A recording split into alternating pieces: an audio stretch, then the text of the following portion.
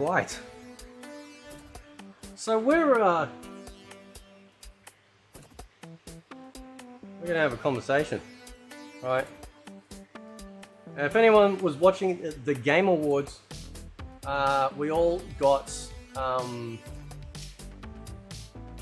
we all were waiting anxiously as fighting game fans to figure out whether or not we would be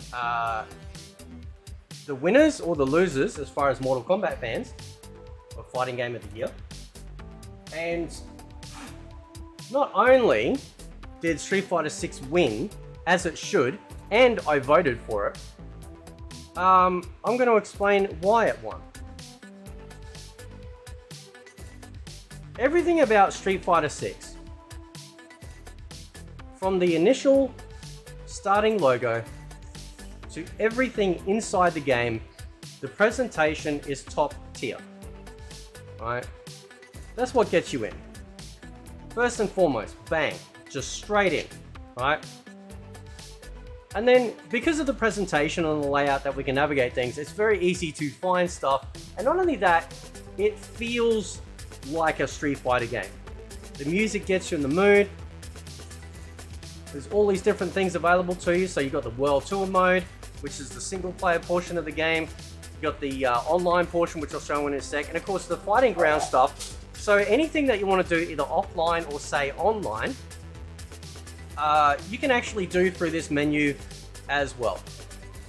This mode right here was pretty much Street Fighter V. Just here, the fighting ground. That was Street Fighter V when we got it. Okay, you got your normal arcade story stuff, which is great. You got your practice modes with all of these things available. You got your standard versus one-on-one if that's what you want to do. Right. You got a special, which is extreme match, and then you've got online with ranked, casual, and then of course you can have a custom room as well. Right.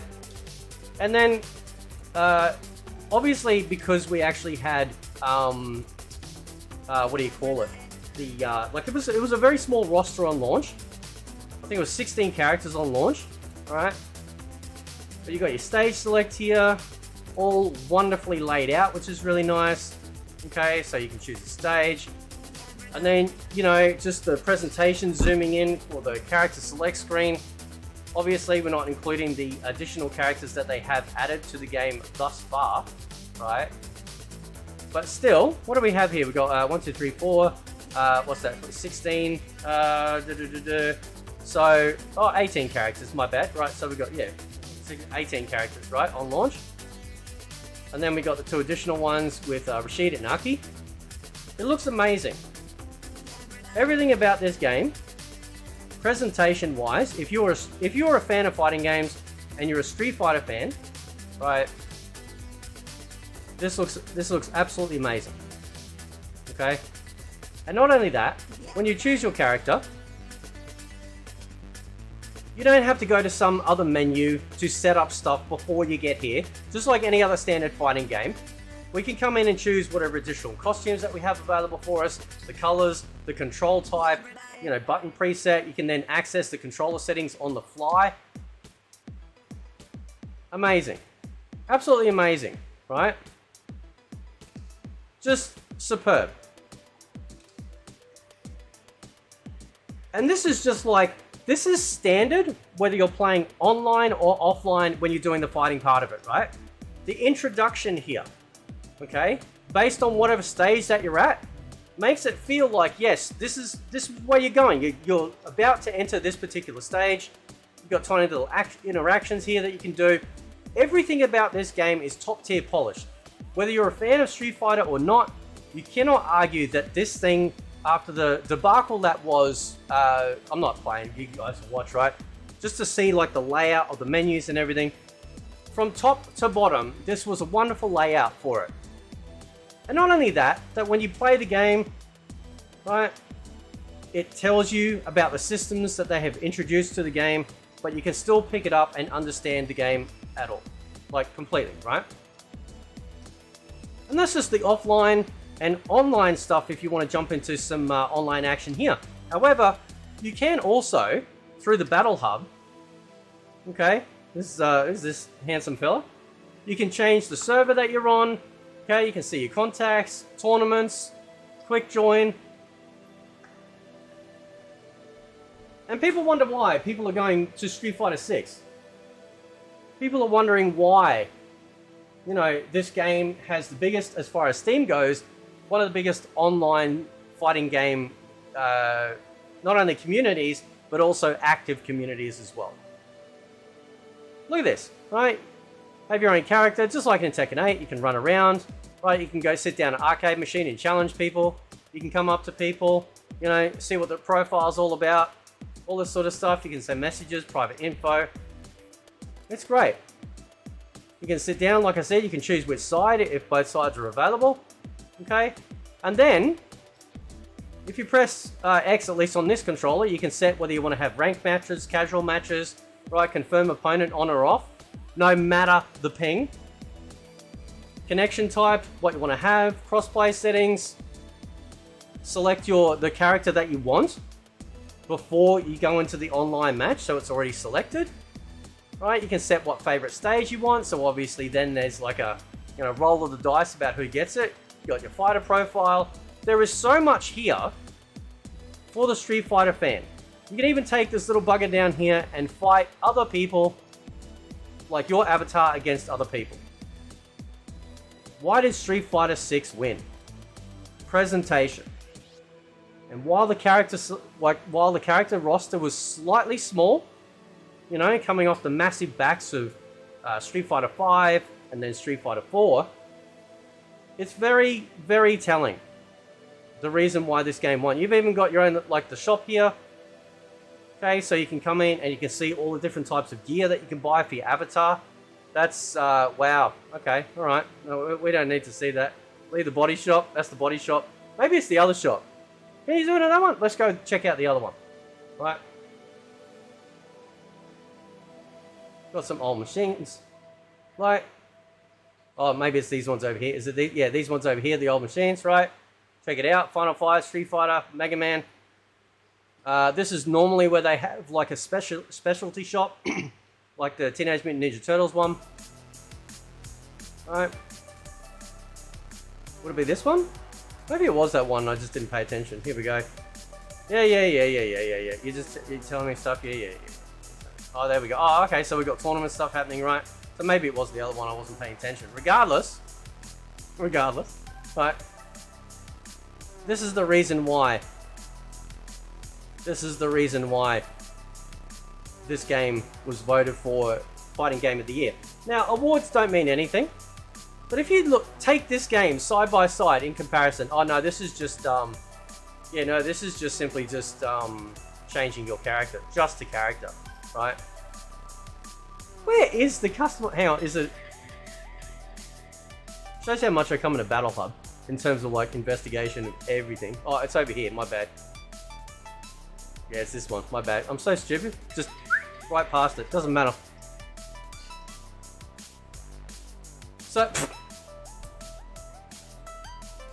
what a masculine outfit. Look at these masculine outfits. What the hell's the matter with these people? Bro.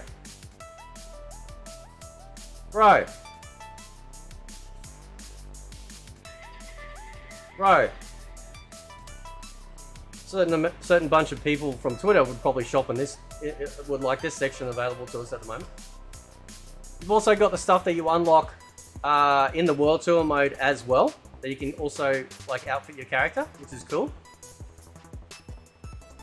Like, everything about this game, from top to toe, is all wonderful presentation, thinking about what the consumer, the customer might like, as not only a Street Fighter fan, but also someone that loves to play or might like playing fighting games and want to get into a brand new sort of game within the FGC, or like, well, sorry, with the fighting games in general, or may not have played a Street Fighter game before and wondering, you know what, I don't really know how to do these moves, I've mucked around before and I just can't get it.